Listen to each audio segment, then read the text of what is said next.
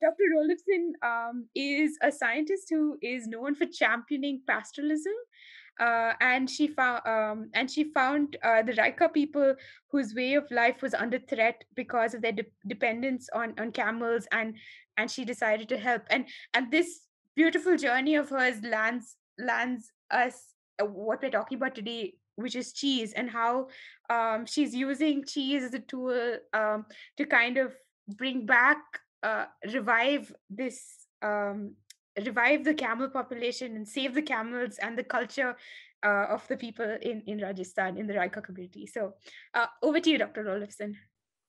Thank you very much. Good evening. It's wonderful to be here and to share, yes, the potential of camel cheese. It's not an exaggeration. I'm getting more and more convinced that the cheese is actually the solution to save the camels of Rajasthan. And I'm going to start with a short movie that gives you the background of. I want to show you a little movie. It's not there. That's too bad. Then I'll just have to tell you the story. Okay.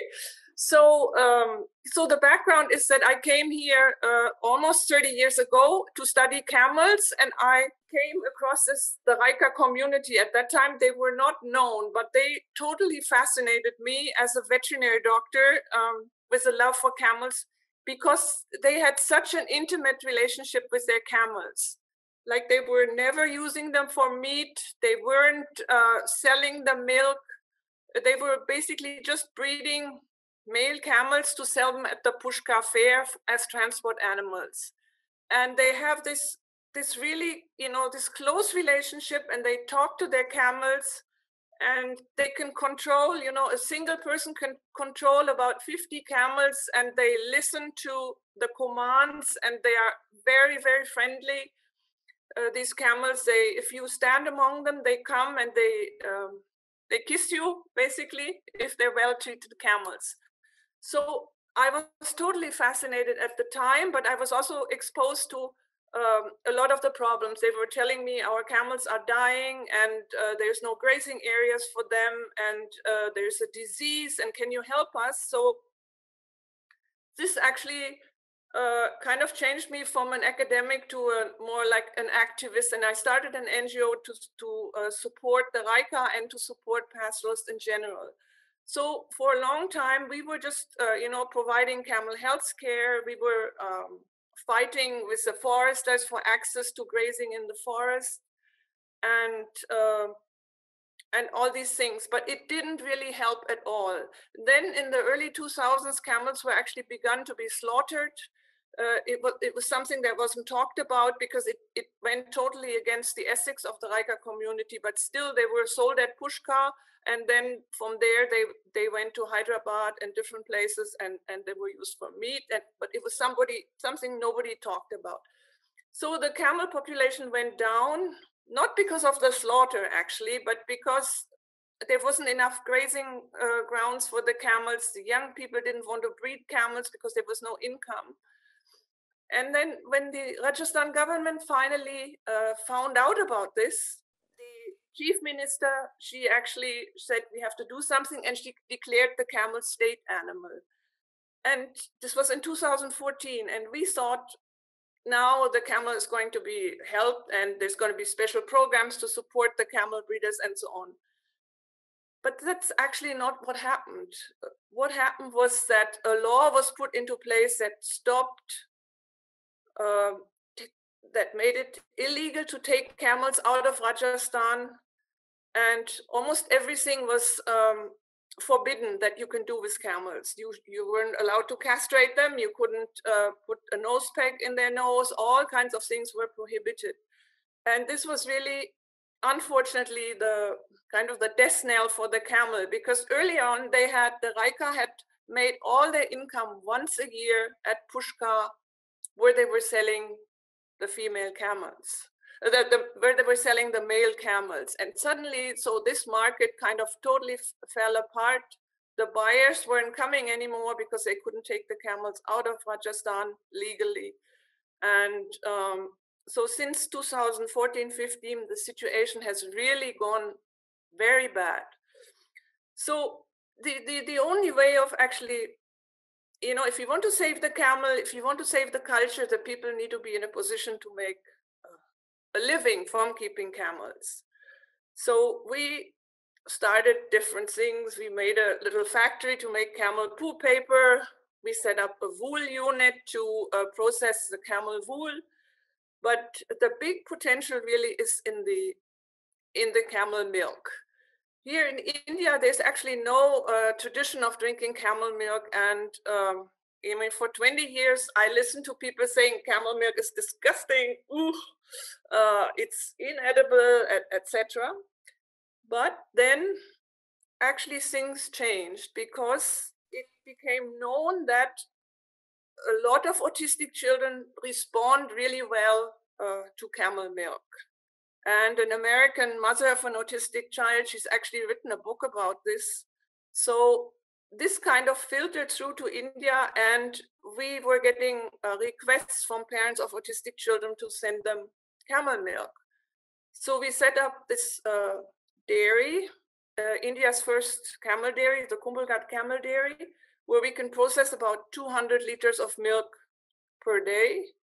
And what we do is we pasteurize the milk, we put it into small bottles, 200 ml, and then we deep freeze it, and then we send it in ice boxes direct to the end consumer by bus usually.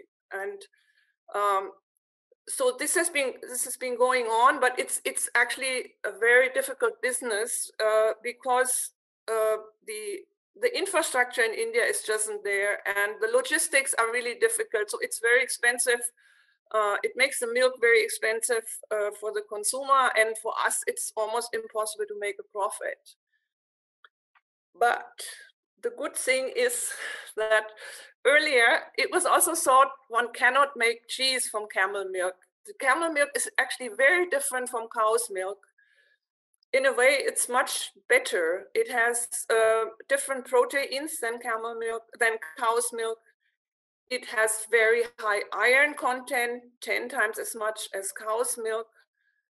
It has various proteins in it that raise your body's immune system, but it doesn't curdle. You can't make curd from it, and you couldn't make cheese from it.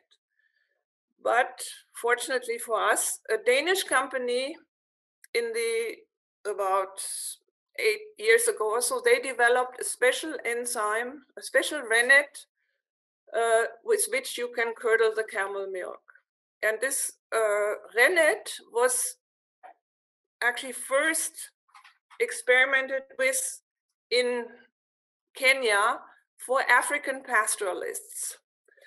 So when we heard that it is now possible to make camel milk, we actually managed to get two cheese experts to us, one from Austria and a lady from Denmark who's been living in Kenya, and she's the one who tried out making cheese from camel milk among the nomads in Kenya.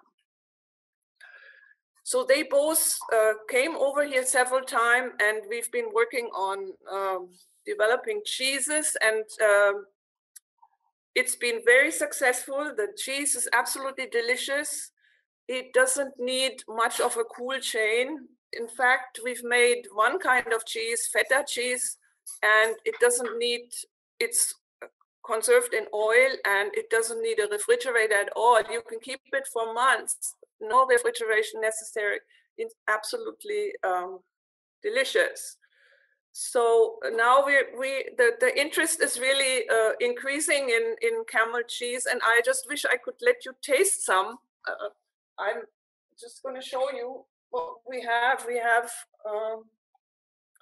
3 kinds of cream cheese. We have red pepper, green pepper, and we have black pepper, and we have, and this is our feta cheese in oil and with spices, with Mediterranean spices, garlic, rosemary, thyme, in olive oil or in mustard oil. And yes, I just wish I could let you try the cheese, but unfortunately I can't. But the interesting thing about the cheese is that it probably, because it's not processed at a high temperature, it's processed at 40 degrees, 50 degrees, which is less than the temperature we use for pasteurization. So it means all the good, the healing components of the camel milk, they are retained in the cheese. And we haven't made any experiments yet, but I believe the autistic children, they might respond very well to the camel cheese as well. So we're trying to build it up as a, also, I mean, apart from the medicinal value, we also want to make it like Rajasthan's heritage health food. And we're gaining momentum, and I can see something really great happening.